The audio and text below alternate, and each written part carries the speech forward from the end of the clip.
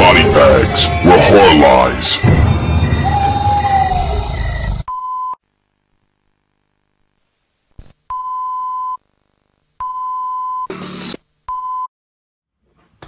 Welcome to BodyBags. It's week 108. It's Saturday. I'm OUTSIDER365. Hello!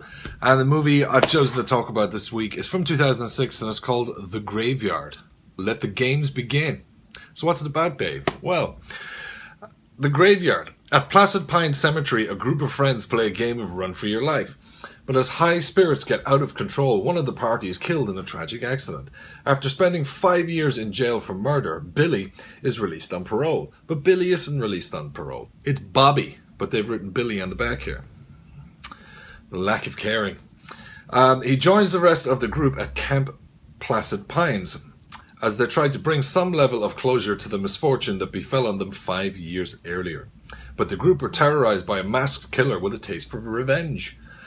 Can they work out who the killer is and what their motives are? The answer may lie in the Placid Pines graveyard.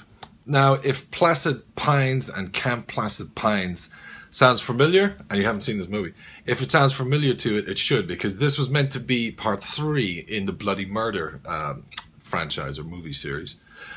Two movies doesn't make it a franchise, does it? Anyway, this was meant to be part 3, but at the end they went, fuck it, let's just call it The Graveyard. Those movies are pretty kind of forgettable, except for Tiffany Shepard. They're pretty forgettable. But they're okay. They're alright. Yeah, I don't mind them. I watch them. They're slashers. So, yeah, this is a slasher. And, yeah, that's the story. I think there's 6 friends that they're out in a cemetery at night playing Run for Your Life. They're a bit too old to be playing that fucking game, in my opinion, but...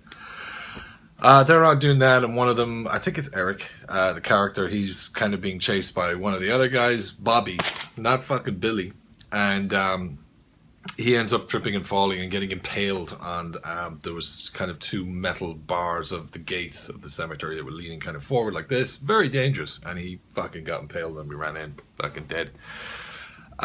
So, Bobby...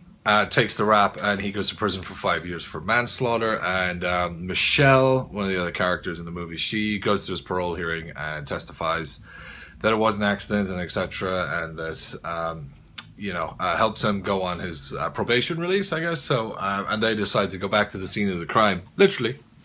So they go back to the graveyard, but beside the graveyard there's a summer camp from the Bloody Murder movies. Camp Placid Pines. Like, why would there be a fucking summer camp for kids or teens or whatever beside a fucking graveyard? You know, but what the fuck. So yeah, when they get there, one of the characters, Jack, brings his girlfriend, and she's the first one that kind of disappeared. They're not all kind of happy to see each other, and none of them kind of come across, or maybe Michelle does, but none of them come across as kind of decent characters or people that you're kind of interested in.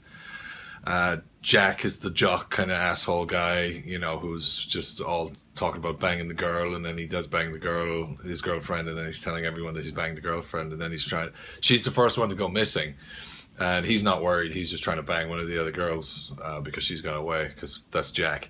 And, yeah, then one of the other girls, her ex-girlfriend, just shows up, very briefly, and causes a bit of a panic and stuff because she's having a problem with the breakup. She disappears, and then she's next to get the fucking chop.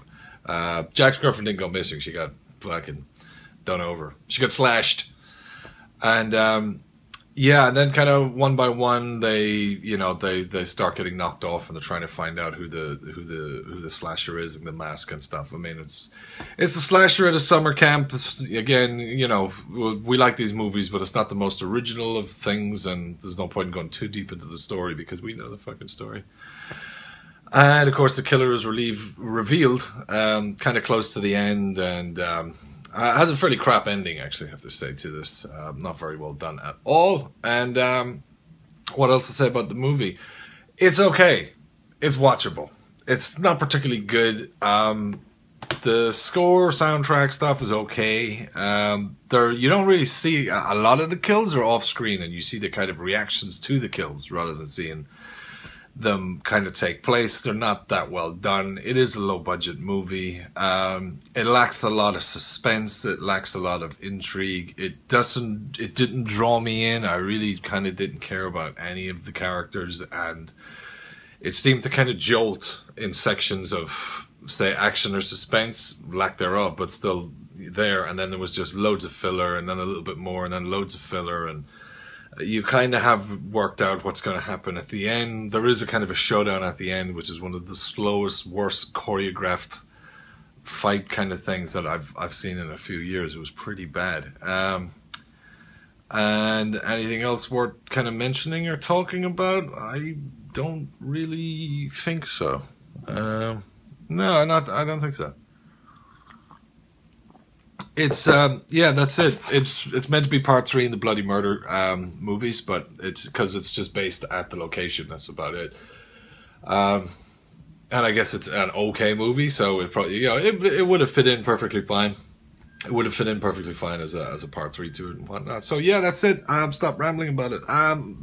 Movie scale, you know, marks out of whatever, Thanks very much for checking out the review. I'm OUTSIDER365. I've been talking about The Graveyard, and I'll be back with another review soon. See ya!